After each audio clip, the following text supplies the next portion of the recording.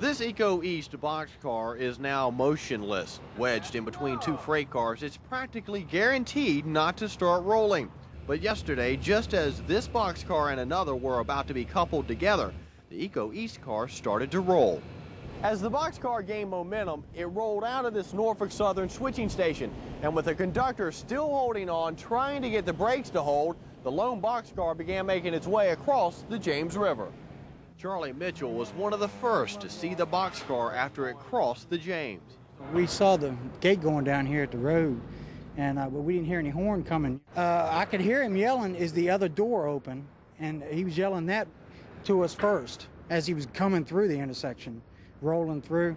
And it's good the gates went down because you couldn't hear no horn, and the cars, it would have run into some cars. Mitchell estimates the boxcar was going about 30 miles per hour when it hit the gate.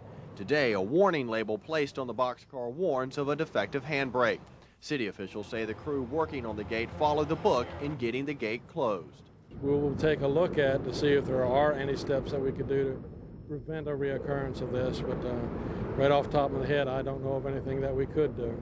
City officials say there appears to be no damage to the flood wall itself, but still don't know if the gate can be reused.